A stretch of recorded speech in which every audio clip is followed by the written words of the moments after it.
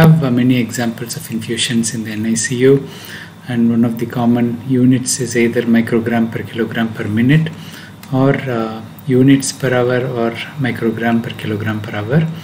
And we have some medications like diuretics where it is milligram per kilogram per hour. So the inotropes, I have recently presented a few videos on the dosage, how it works, and so on. And vasopressin, as we discussed in the earlier video on shock, it's not commonly used, but it's better to be aware. It's in units per kilogram per hour. Actually, it's very small doses. In terms of sedation, they are usually in microgram per kilogram per hour and not in minutes.